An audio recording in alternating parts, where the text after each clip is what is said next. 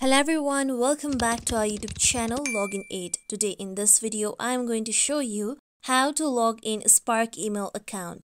To log into Spark email account is quite a simple process. The process remains same for all the devices. For this, you need to first open your Spark application on your mobile phone. Then here you can see the login page. Now here you can see two options. Now if you have created your account using your Google account, then you can directly tap on sign in with Google option, or you can also use your email address that you have used to create your account with. For that, tap on add your email option and then enter your email address. After this, tap on login option. With this, now it will direct you to your web browser. Now here you need to tap on your Google account associated with your email address.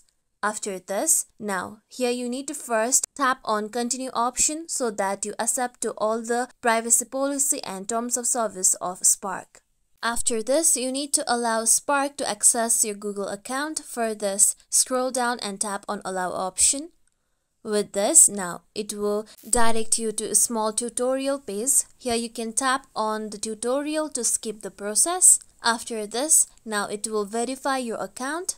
It may take some few seconds to verify your account. After this, here you can see welcome back page. Now you can tap on start using Spark and then it will direct you to your Spark inbox.